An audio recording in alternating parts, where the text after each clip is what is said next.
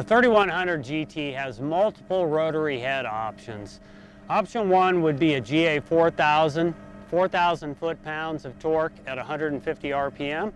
Another option would be the GA 4100, which is still 4,000 foot-pounds of torque, but a high RPM of 650. And then we have the CB5 head, which would be a 6,000 foot-pound head with 600 RPM.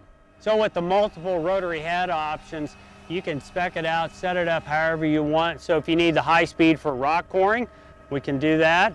Or if you don't, we can just do the standard 2-speed. Or if you need the higher torque head and the capability of rock coring, that's also available.